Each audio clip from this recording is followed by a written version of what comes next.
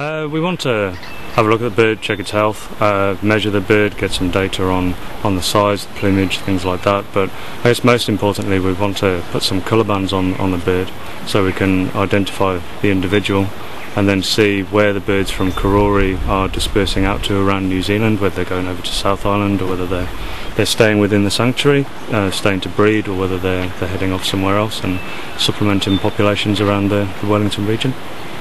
They've suffered hugely from habitat loss, from clearance of forest around the country, but they've recently been found breeding in pine forests, but most commonly they'll breed in tussock lands, in sort of low intensity farmed areas in the hill country, for example around Marlborough, but also in the bush, so in podocarp forest and beech forest.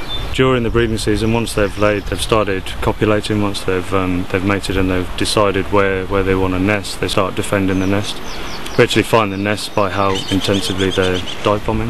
The harder they're dive bombing, the closer to your nest is, the more your head's hurting, you know, the closer you are to the nest. There's three forms of the New Zealand falcon: the bush, eastern and southern.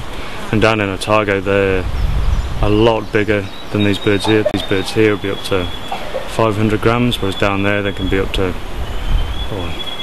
750 grams, which is considerably larger, and when one of those hits you in the head, yeah, you know about it. They can draw quite a bit of blood. Yeah.